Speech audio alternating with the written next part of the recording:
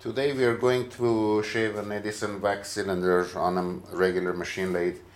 This is a fairly small one, and basically this is the what you would need. Even the smallest ones are powerful enough to take care of what we need to do today. I'll be running this at about 1000 RPM, and the feed rate is gonna be something like 2,000th of an inch per revolution.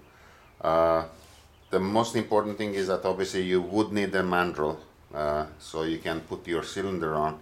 I had this Umbrella one available to me.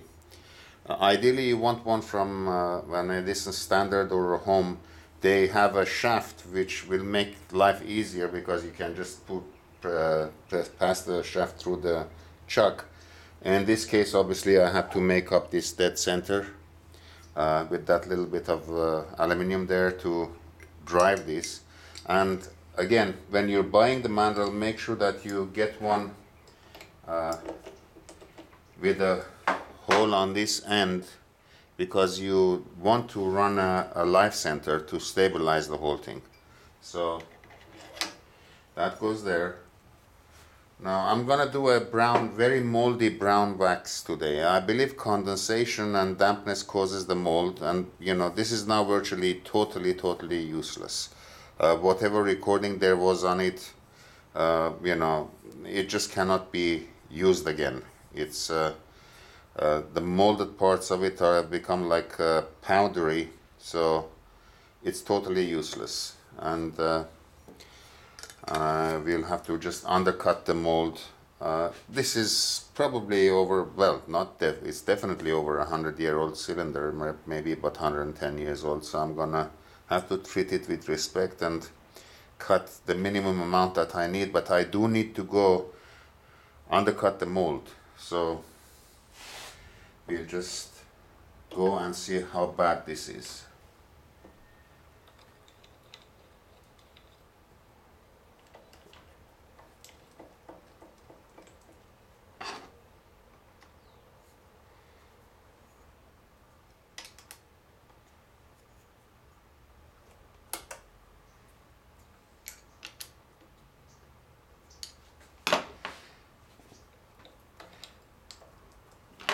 Before we do any serious cutting, we really need to make sure that the cylinder is in line with the mandrel. So I'm gonna go all the way to one end.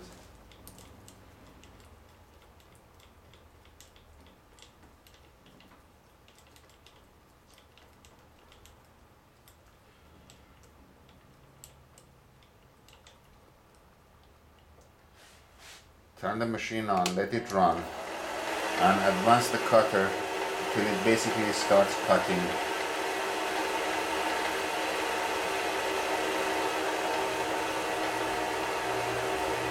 Not yet.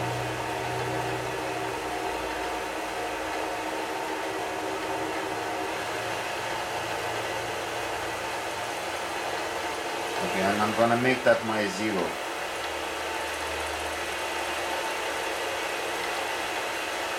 Then I'm gonna go back one whole revolution and come back to this end.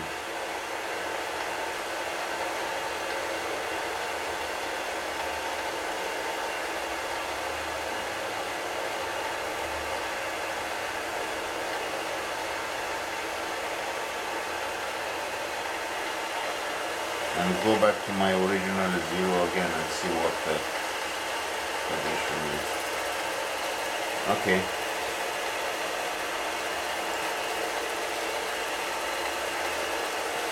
I'm gonna take the initial cut. I'm gonna take a cutting of 4,000th of an inch. So I'll dial in. I went back to 0 in here. So I'm gonna add 4,000th of an inch.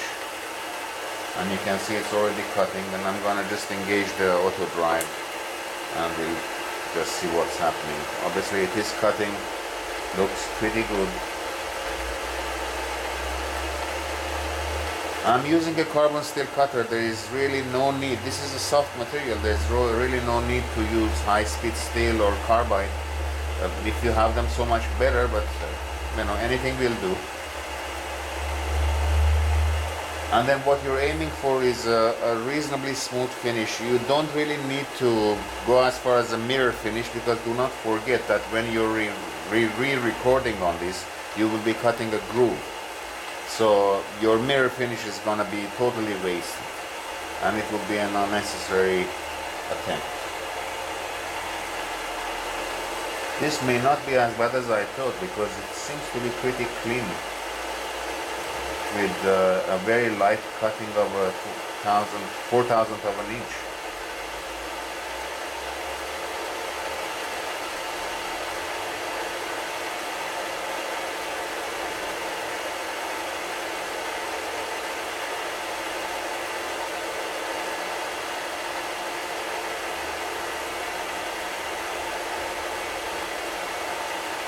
I picked these brown wax cylinders from on eBay, and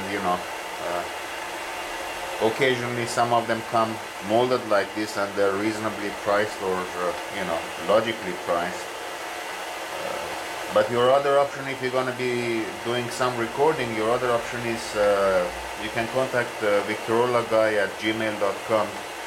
And the address is thevictorolaguy stuck together @gmail.com. He has some brown wax cylinders. They're pretty thick, so you can record and erase and record again, maybe about up to 10 times or whatever. And they're overall much cheaper than these brown wax cylinders. So okay, we're at the end. We just stop, have a look.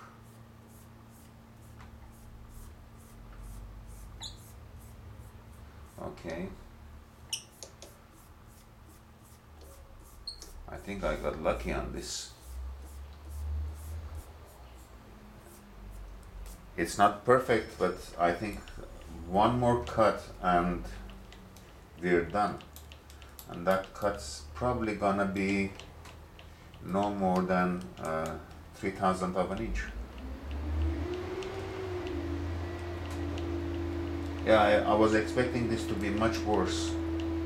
Certainly looked bad. So. Okay, here we go again. Hopefully the final cut.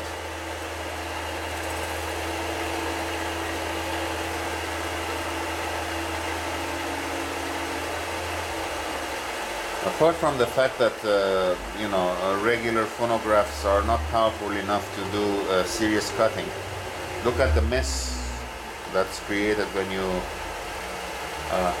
shave a cylinder.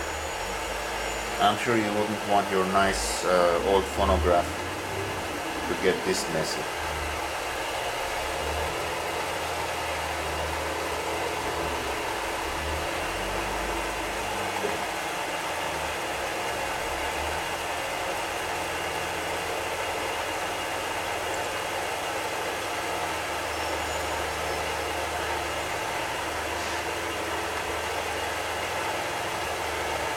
I've done a few of these, and I find that 1000 RPM it's fast enough and probably safe enough.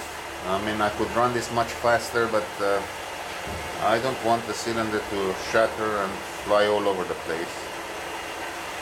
Also, getting hit in the face with a broken piece of cylinder is not going to be very pleasant.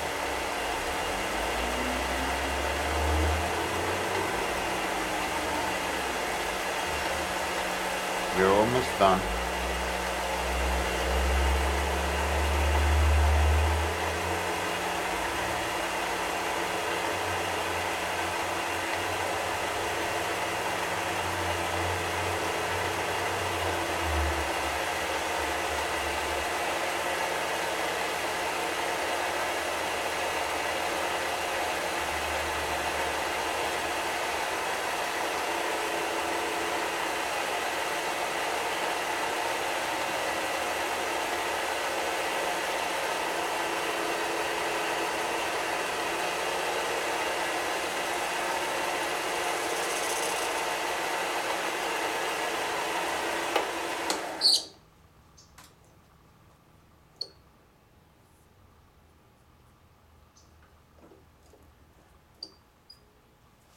I think it's done. Let me just go and clean this up.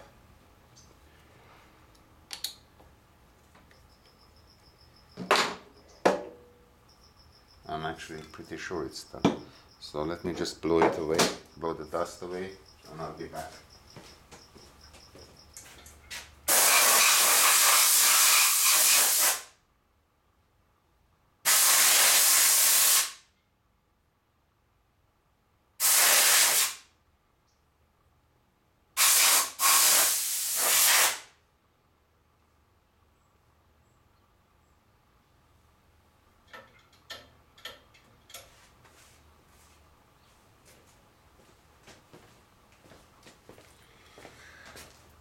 As good as you would want it. Absolutely no trace of any mold on it, and it's smooth enough to re-record on. If you don't have a recorder, obviously those are, again, they do come up from time to time on eBay. A word of caution, you need to find one that's complete and in a good condition. They're not easily repairable. There are a lot of people who can repair reproducers for you, but recorders, no. If it has anything wrong with it, it's totally worthless. It's not even worth buying it. I had to go through 2 or 3 purchases before I found a good one. The stylus is a problem. The body swells because it's pot metal, etc., etc. Anyway, take care now. Hope you enjoyed watching this video and it's informative for you. Bye.